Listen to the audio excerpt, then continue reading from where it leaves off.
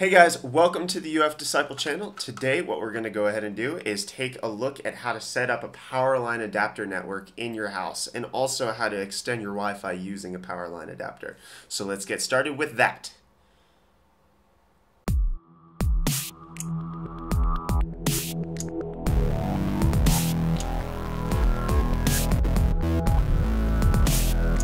So before we get started with the actual installation of the Powerline modules themselves, let's talk a little bit about what a Powerline network does. A Powerline network serves to send internet signal through your house's current electrical system, hence why it's called a Powerline network. It uses your house's power lines to send the internet signal. So the reasons why this would be useful is, let's say you have your modem or your router in a certain part of your house. For me, it's upstairs. But however, I do a lot of my media consumption downstairs. I stream movies, I play video games using Steam in-home streaming, and I have all of that set up downstairs. However, I have no current Ethernet set up in my house where I can get a good, reliable Ethernet signal downstairs. I'm typically relying on Wi-Fi, and if anybody ever turns on the microwave, my connection's shot, and I have lag, I have slow connection, it's terrible. So a Powerline network sends the internet signal through my house's power line, and I'm able to go downstairs and get an Ethernet signal downstairs, and so I can stream movies at 1080p, I can stream my video games with no lag whatsoever.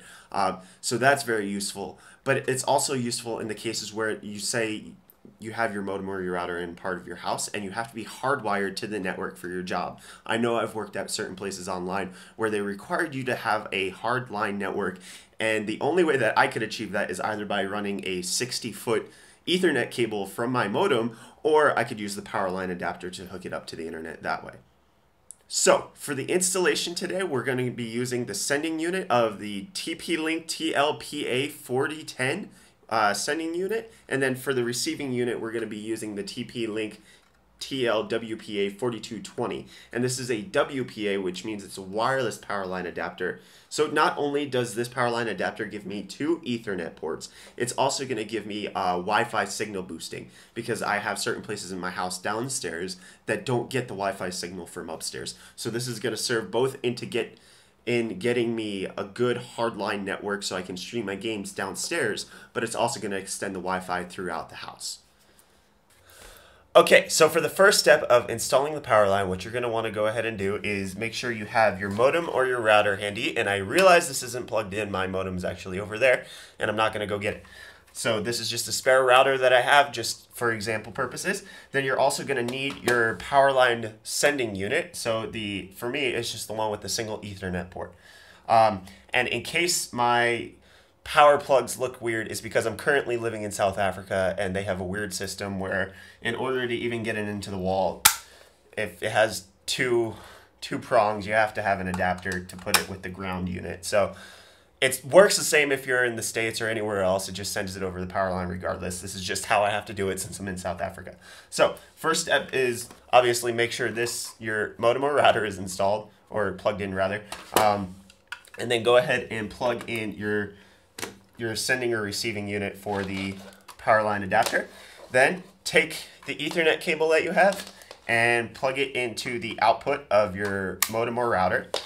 And then take the other end and put it in the Ethernet, the Powerline adapter port. The Ethernet port on the Powerline adapter is what I meant to say, and that's exactly what I did. So that's the first step. You're all set up there. So let's go head downstairs and set up the other unit. Okay guys, so step 2 for installing the Powerline network is setting up your receiving unit.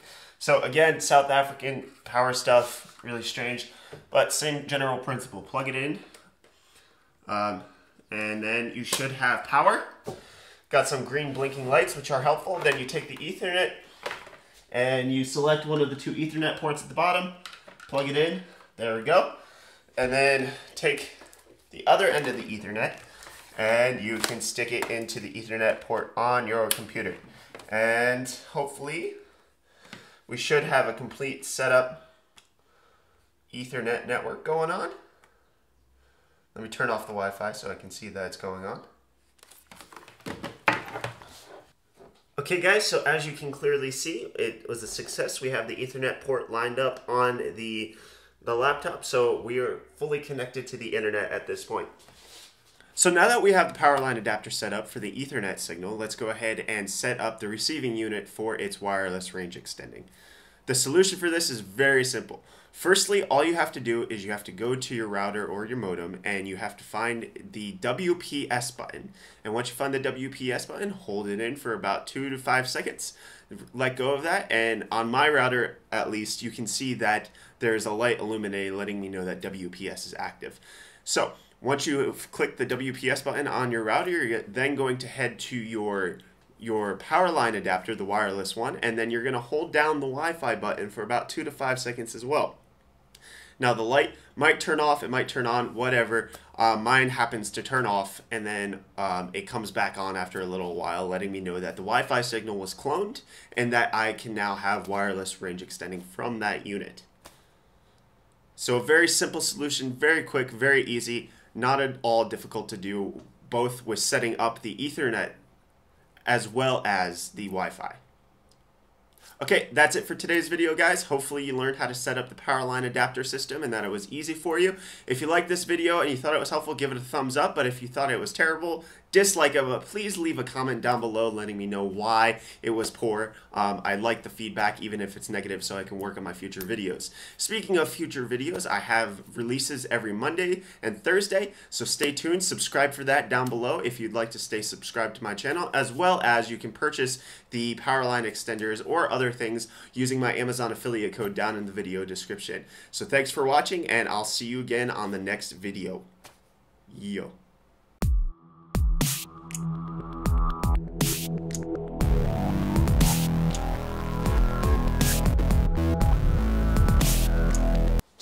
Check it, we can check it, we can check it. Gonna talk about the Powerline range extenders. Gonna send Powerline signals to my house using Ethernet.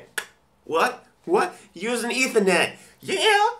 Gonna send the Powerline adapter through the house. Gonna get signal downstairs with Ethernet. Then I'm gonna be able to play my video games without all that lag from the microwave.